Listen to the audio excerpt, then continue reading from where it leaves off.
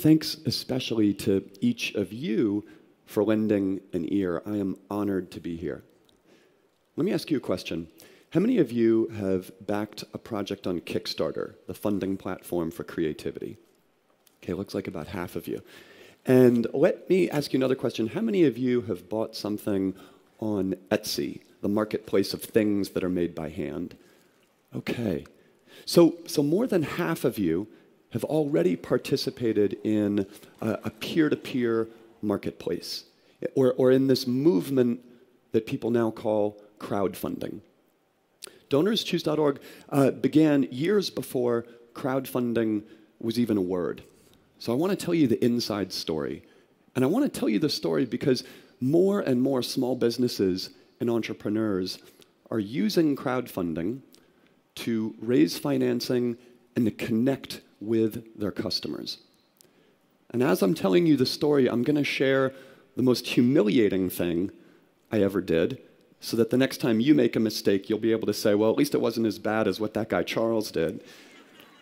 And at the end, we're going to do something that has never been done before at QuickBooks Connect. Let me ask you one final question. How many of you had a teacher in high school who changed your life? All right, most of you. That's great to hear. I had a teacher like that myself. His name was Mr. Buxton. He was my English teacher and my wrestling coach. And when I showed up as a dorky freshman in high school, Mr. Buxton spoke to me like he would to any adult. If he approved or disapproved of something I'd done, I knew it right away because he didn't have that mask that some grown-ups have when they're talking to kids. If I asked him a question on Wednesday, he'd come back to me on Friday saying that he'd thought about it, and he really had. He made you feel like he wanted you on his team. And looking back on it, I think it was Mr. Buxton who made me want to be a teacher. So 14 years ago, I started teaching history at Wings Academy, a public high school in the Bronx. But the school where I was teaching did not have the same resources as when I was in Mr. Buxton's classroom. Where I went to high school, we went on field trips into the woods. We had graphing calculators for trigonometry. We had the supplies to do just about any art project. We did not want for anything. But when I started teaching in the Bronx, I saw firsthand that all schools are not created equal.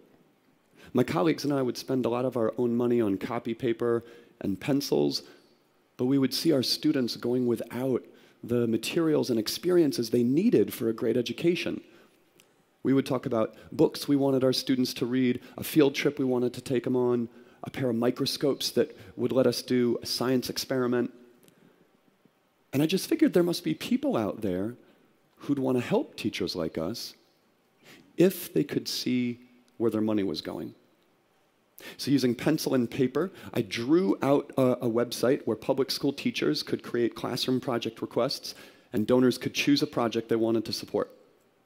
For $2,000, a programmer who had recently arrived from Poland was willing to build that site. It was super rudimentary. The back end of this site was one page that you'd have to scroll down for like 15 minutes to get to the teacher or the project that you were looking for. To process a donation. Where are the small business owners at? Right. You know, it's funny how we often start off on one path, and as small businesses, we wind up on a completely different path that we never expected we would go down. And our next speaker, Charlie Best, I can assure you, he didn't intentionally set out to be a pioneer in crowdfunding. That's for sure. He had great intentions. In fact, in 2000, he had an idea to use the massive transparency and the scale of the web to help teachers. He wanted a way for teachers to be able to get funding for classroom projects that they couldn't afford.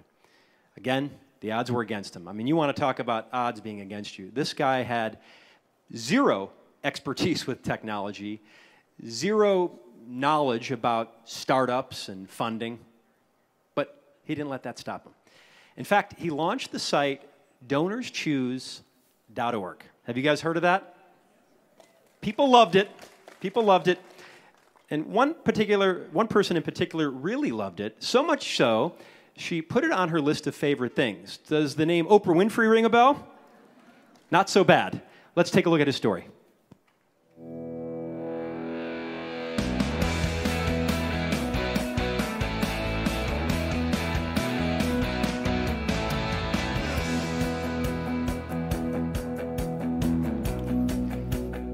Ladies and gentlemen, Charles Best. Thank you, Bill. Thank you so much for that introduction. Thanks especially to each of you for lending an ear. I am honored to be here. Let me ask you a question. How many of you have backed a project on Kickstarter, the funding platform for creativity? Okay, looks like about half of you. And let me ask you another question. How many of you have bought something on Etsy, the marketplace of things that are made by hand? Okay. So more than half of you have already participated in a peer-to-peer marketplace, or in this movement that people now call crowdfunding. DonorsChoose.org began years before crowdfunding was even a word. So I want to tell you the inside story. And I want to tell you the story because more and more small businesses and entrepreneurs are using crowdfunding to raise financing and to connect with their customers. And as I'm telling you the story, I'm going to share the most humiliating thing I ever did, so that the next time you make a mistake, you'll be able to say, well, at least it wasn't as bad as what that guy Charles did. And at the end, we're going to do something that has never been done before at QuickBooks Connect. Let me ask you one final question. How many of you had a teacher in high school who changed your life? All right, most of you. That's great to hear. I had a teacher like that myself. His name was Mr. Buxton. He was my English teacher and my wrestling coach. And when I showed up as a dorky freshman in high school, Mr. Buxton spoke to me like he would to any adult. If he approved or disapproved of something I'd done, I knew it right away because he didn't have that mask that some grown-ups have when they're talking to kids. If I asked him a question on Wednesday, he'd come back to me on Friday saying that he'd thought about it, and he really had. He made you feel like he wanted you on his team. And looking back on it, I think it was Mr. Buxton who made me want to be a teacher. So 14 years ago, I started teaching. 11 happened. And teachers at the schools beside Ground Zero started creating projects on our site to recover from the attacks on the World Trade Center. There was a math teacher whose students' calculators were sealed at the disaster site, and their classroom had been relocated to a basement, so she requested a new set of calculators. There was a high school teacher who wanted to bring in an Afghan artist so that students could learn about Afghanistan. There was a first grade teacher whose students had been saved by a particular group of firemen, and her students wanted to thank the firemen who had saved them by doing a musical performance in front of their fire ladder company. And for that, they needed musical instruments. There were hundreds of these projects related to 9/11, and I thought that local media would jump on this story. This was right when people yearned to participate in the 9/11 recovery effort. The Red Cross had almost too many blood donations, and here was this direct way for people to help. But I must have called 100 reporters, and none of them would give me the time of day. None of them would talk to me. So I figured I better aim higher. The Holy Grail was the New York Times. They had a new reporter covering nonprofits and philanthropy. Her name was Stephanie Strom. And I figured if we could get Stephanie Strom of the New York Times to do a story about our site, we would have a shot at big-time impact. So I put together a package of materials, and I mailed them off to Stephanie. Didn't hear back. So a few weeks later, I called her up, and she was nice, but she said that we were awfully small potatoes. She said, you know, if ever I'm doing a story on online charities, which at the time was still a new concept, maybe I'll put you on that list, but I'm afraid you're not exactly newsworthy. Damn. Then I found a directory of the top people at Newsweek, and I called the senior editor there. His name was Jonathan Alter. I called him first because with a last name beginning with A, he showed up first in the alphabetical directory. I called him during my lunch hour, and his assistant must have been out to lunch because he picked up the phone. And I said, hey, I'm a teacher up in the Bronx. I started this nonprofit with my students. Do you want to hear about it? And he said, sure. He didn't hang up on me. We talked for 45 minutes, and that night, he wrote a column for the Newsweek website saying that this experiment growing out of a Bronx classroom might one day change philanthropy. So then I called up Stephanie Strom at the New York Times, all excited, and I said, hey, Newsweek saw us as newsworthy, at least for their website, so won't you give us a second look? And then she dashed my hopes. She said, I wouldn't touch your story with a 10-foot pole now that another reporter has covered you. The New York Times does not follow in the footsteps of other publications. Oh.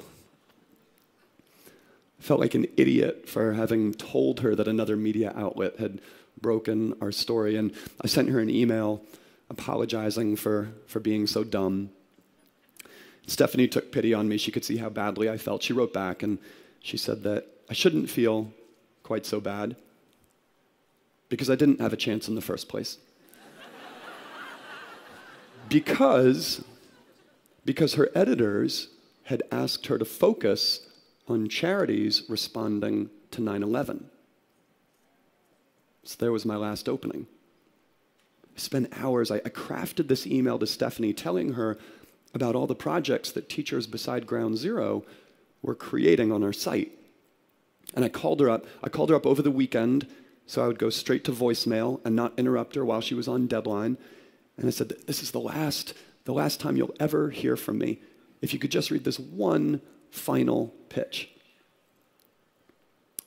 Monday, I was back at school teaching, and I checked my email in between periods.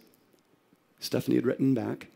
She wanted to come do an interview for a major feature story in the New York Times. Now, let me tell you, I was over the moon. My parents raised me to be humble, but this was the New York Times. It felt like the skies had opened and I had to shout. So I forwarded Stephanie's email to my friend and I said, guess who said she wouldn't touch our story with a 10-foot pole and now wants an interview? That's what hustling will get you. I beat my chest. I talked all kinds of smack. I thought that I'd hit forward.